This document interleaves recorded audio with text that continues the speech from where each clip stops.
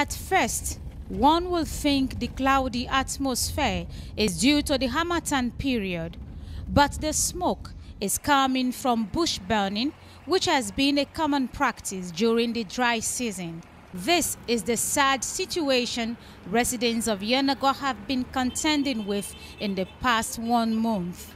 Driving to the office on Tuesday morning, an other scene is recorded at the Ingbi axis, where the fire is gradually spreading towards nearby buildings.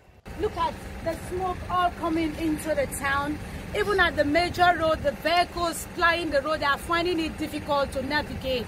Store owners are on a salvage mission, preventing the fire from spreading to their business places. Where the individual just stop burning bush, because normally the smoke is not good for human health. It can cause many damages. After my movement throughout the day, I will have a different cough that I don't understand. And when I put my hand inside my nose, I'll be getting some dirties. Vehicle operators are also having tough time navigating through the smoky atmosphere. Residents are worried about the impacts on the health of citizens and the environment. If the House of Assembly can